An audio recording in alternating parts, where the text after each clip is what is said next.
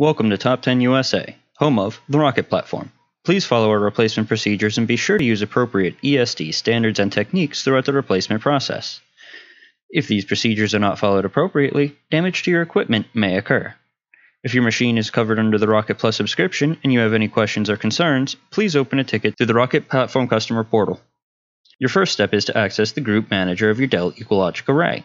There are two methods to accessing your array. If you already know how to access the Dell EqualLogic Group Manager, please skip to 1 minute and 9 seconds. If you are utilizing SAN Headquarters, you will want to open and launch SAN Headquarters. Once SAN Headquarters is loaded, on the left-hand side of the page you will see a list of current groups managed by SAN Headquarters. From here you will need to select on the particular group with the current issue. You will right-click on the group name and select Launch Group Manager and log in using your login credentials. If you are accessing your Dell EqualLogic via a web browser, you will open your web browser and in the address bar either enter the host name of your SAN or enter the management IP address. Once you see a login prompt, please enter your login credentials. Once you are logged into the EqualLogic Group Manager, you are going to need to identify the EqualLogic array with the issue. On the left-hand side of the page, you are going to select on the particular array that currently has a warning indicator. In the center of the screen, you will see a row of tabs across the top of the page. You will need to go to the Maintenance tab of the Dell EqualLogic array. Toward the right-hand side of the page, you are going to see a section with some identification information of this array.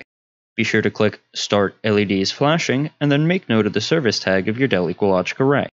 You will need the service tag and LED indication turned on for any service procedure to identify the faulty SAN with ease. Prior to replacing the physical failed drives, you must first ensure there is no RAID rebuild currently running. Go back under the Status tab, and toward the top right-hand side of this tab, you will see a RAID status. You must make sure this status reads as either OK or degraded. If you see Reconstructing as the status of the array, you will need to wait until the status is changed to OK or degraded. When replacing multiple failed drives in a Dell EqualLogic array, you will need to first identify through the Group Manager which drives are currently failed, and which shelf the failed drives reside on. For you to identify the failed hard drives, you will go under the Disks tab in the Group Manager. From the Disks tab, you can see that the drives in slot 13 and 41 have failed on the top shelf. Using the LED indication you had turned on, locate the array. The array should have every indication light on the machine flashing. Verify that this is the correct array using the service tag from the Group Manager. The service tag of the array should be located on a sticker in the rear of the machine by the controller slots. Once the array has been identified, you will need to turn off the indicator lights. Enter into the Group Manager and select the member with the failed drives. Open up the Maintenance tab, and on the right-hand side, select the option Stop LEDs Flashing. Now from the front of the EqualLogic, you will need to unlock the shelf to allow the shelf to slide forward. To unlock the shelf, take a Torx 15 screwdriver and turn the two locking mechanisms in a counterclockwise direction. Now that the shelf is unlocked, slide the shelf forward by pushing the two buttons on each side in, while pulling back on the shelf. You are now able to see the drives in slot 13 and 41 are failed. You can verify this by the indicator light that will be amber, while confirming that the indicator light is for the correlating slots you saw in the Group Manager. Once you can confirm that these are indeed the drives that will need to be replaced, you will need to push the tab of one of the failed drives to the right, releasing the locking mechanism. Once the mechanism has been released, the drive tray will begin to swing up, as it is no longer secured in the slot. Grab the drive tray from the sides and lift straight up to remove it from the slots. Now that the failed drives have been removed, wait approximately 10 to 15 seconds, then you can proceed with inserting the replacement drive. Prior to inserting the replacement drive, push the tab of the drive to the right to ensure it is in the unlocked position. Insert the replacement drive, ensuring it is facing the same direction as the other drives. The drive should seat in 90% of the way before it catches on a spring. This spring is there to ensure the smooth release of drives from their slots once the locking mechanism has been unlocked. Now push down on the drive, and once the drive is flush with the other drives in the array, push the drive tray towards the chassis to lock the drive in place.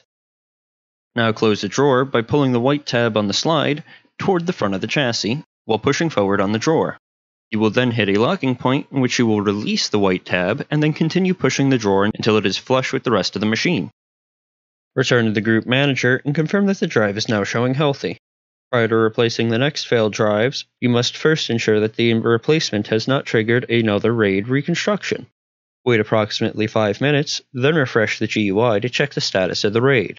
If the status of the RAID is reconstructing, you must wait for the current rebuild to complete before replacing the next drive. If the status of the RAID is degraded or OK, then you are safe to proceed with replacing the next drive. Locate the next failed drive and follow the same procedure that was used to replace the first drive. Repeat this process until all failed drives have been replaced. Return to the group manager and confirm that the drives are now showing healthy. If the array is now back to a healthy status, you are safe to close this call out. If the drive fails to come back online or other issues arise, please contact us directly. Thank you for choosing the Rocket platform, the revolution in hardware maintenance. Thanks for watching. This has been another video by the Top 10 USA Video Production Team. We look forward to sharing more content with you going forward, so please check out our YouTube channel and please subscribe so that you get notified whenever we release a new piece of content.